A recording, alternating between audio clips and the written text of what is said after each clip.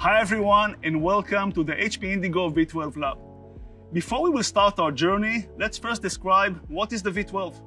Well, the V12 is an Indigo with the Indigo print quality and versatility, but now running in the speed of 400 feet per minute. It's 120 meters per minute. And it will bring us to the next phase. We call it an Indigo First. Indigo First means that our customer will be able to put any job, regardless in the job size, on the Indigo. If today, for example, we represent about 10 to 20% of the volume on a given site, with the V12 working side by side with the rest of our portfolio, we will be able to print about 70% of the volume. This is the Indigo First. Now let's start our journey. Let's start our tour at the Alpha Lab. Alpha is where we test the press just before we send it to the customer. It's a transition between the R&D and the mode of operation in the field. We are testing the equipment in all mode of operation, from the versatility of the application, the media, the inks, and all the mode of operation the customer eventually will use.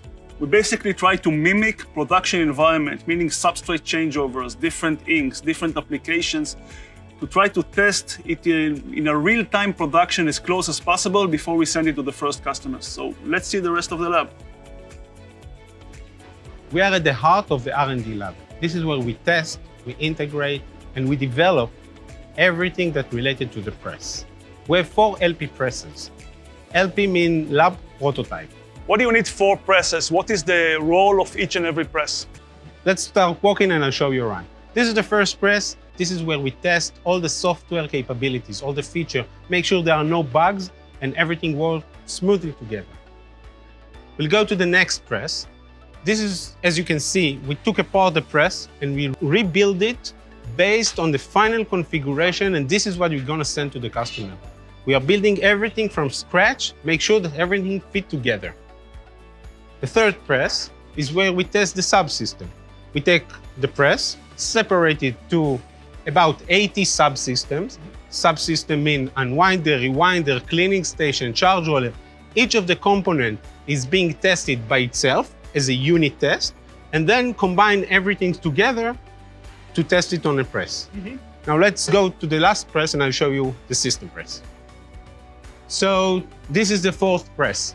We call it system test. This is where all subsystems combine together.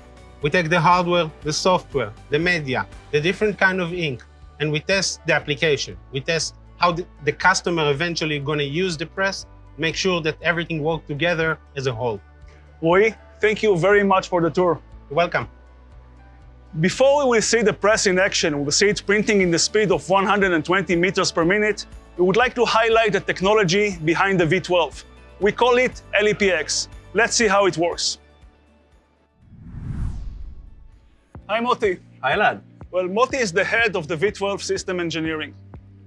When we designed the V12, we try to keep as many components as possible similar to our current technology. For example, the inks and the ink stations. While others needed to be modified in order to meet the V12 strategic intent, which is replaced at least 2 flexos. So Moti, please take us through the recent modifications. Well, the first component that we had to modify is the printing plate, the digital plate. This is the current plate that we use on the current presses, that we call it PEEP, the PEEP foil. So we had to replace it with much more robust component. So you can see it here. This is this aluminum cylinder. We call it ACID. ACID stands for amorphous silicon drum, and its lifespan is 70 times higher than the current PEEP. What is the expected replacement frequency of this ACID? Well, with this high lifespan, the replacement rate of this component will be once a month. Okay, what's next? The second component is the printing blanket. This is the current printing blanket that we use in our current presses. It's about 1 meter long, but we have to replace it with the new blanket, much more robust and much more longer because of the new architecture of the press. This is the new blanket. It's about 6 meters long, and its lifespan is about 16 times more than the current blanket. Okay, so 16 times longer, which means about a blanket replacement every week. Once a week. And the length of the blanket will allow superior frame utilization. Exactly. Frame utilization is much better That way we improve productivity. And last, Moti, the writing head. Yes, this is the current writing head that we use in our current presses. It's based on laser technology, rotating mirrors, and series of lenses. Now we had to put 6 of those in the press. So we had to design a new one, which should be much smaller. So this is the new writing head. You can see much smaller, about 10 times smaller than the current one. It's based on LED technology. There is an array here of about 21,000 LEDs. Okay. And what about the resolution of this new writing head? The resolution is 1600 native dpi. So 10 times smaller and Yes. double the resolution. Double the resolution and no moving parts. Nice. Okay, so this was the new process element that we needed to redesign for the V12. I think it's time to see the press running. Like any other Indigo, the V12 also goes from right to left. So let's start with the unwinder. We will also offer butt splicer and turret rewinder as an options to increase productivity. From the unwinder, the web is moving to the inline priming unit, the ILP. And from the ILP, the web is moving to the buffer station, which is supposed to synchronize between the web motion to the speed of the engine. So the web is moving all the way through the buffer station into the impression drum, where the image is transferred from the blanket to the web. And then the web is going to a series of, let's say, array of sensors and cameras. We have the ILS, the inline scanner. It's a high-resolution camera that constantly takes images of the labels. And we have the spectrophotometer that measures the optical properties of the labels. And we have other cameras and sensors to measure the registration and the scaling. The purpose of this entire array is to provide the digital assurance to the operator that he is printing high-level, high-quality sellable material. When the web is moving 400 feet per minute, it's 120 meters per minute, it's very difficult for the human eye to follow and track defects. So we need to provide the assurance to the operator and to identify the defects in order to maintain high yields. Now let's go to the second card of the V12, which is the heart of the press. This is the print engine. Well, the print engine of the V12 is combined with 6 sub-engines. 1, 2, 3, 4, 5, and 6. Each of them with a cleaning station, a charge roller, a writing head, and 2 ink stations. Altogether, 12 different inks. It's very rare that you will require 12 different inks on the same label, but by having 12 inks on the V12 provide a lot of productivity. You will hardly never have to waste time to do ink changeovers. You will have your 12 most common inks already pre-installed on the press. So with a single rotation of the blanket, going all through the 6 engines, you can collect up to 6 inks and still maintain the speed of 120 meters per minute.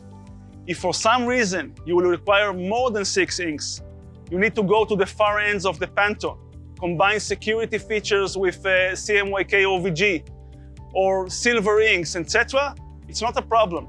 You simply need to go to a second rotation of the blanket and collect the additional colors between 7 to 12 altogether.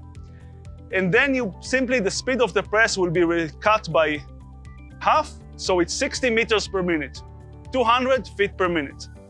So now let's move to the third card of the press, the UIC, the Utility Ink Cabinet. The user experience in the V12 is a critical element to support the productivity of the press. We took this approach along the entire press. For example, in the UIC, the Utility Ink Cabinet, if you will take a look here in the white tubes, you can see one in the back and one in the front. The purpose here is whenever a tube will be running out of ink, we have a mechanism called revolver that will automatically switch between the empty tube to a fresh tube. So the operator will not have to pay attention every second if the press is running out of ink or not. The press will run constantly. We took this approach along the entire press. For example, a frontal approach. 95% of the activities involved with the V12 maintenance can be done from the front side of the press.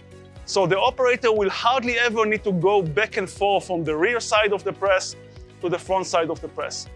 Additional elements are the screens. We have a screen, an indicator screen for each and every ink.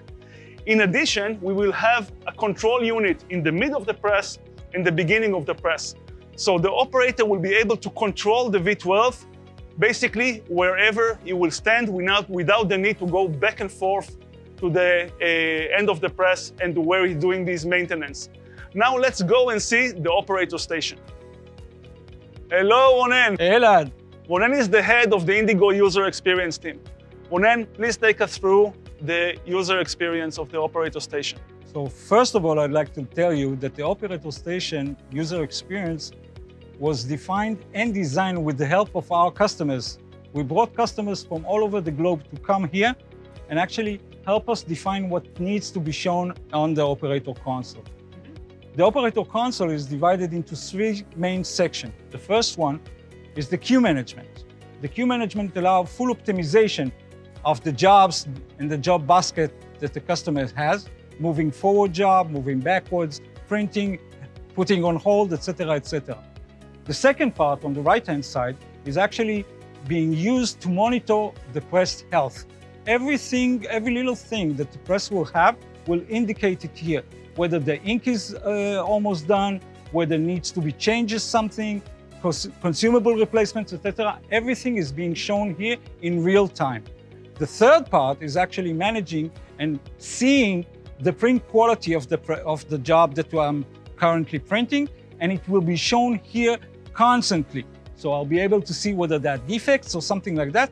Everything being done here via our ILS system, inline scanner. So basically we have three levels of indication. The job level, to make sure that we are printing sellable labels. Exactly.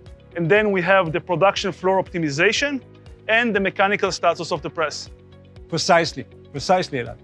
Okay, guys, would you like to see an Indigo running in the speed of 400 feet per minute?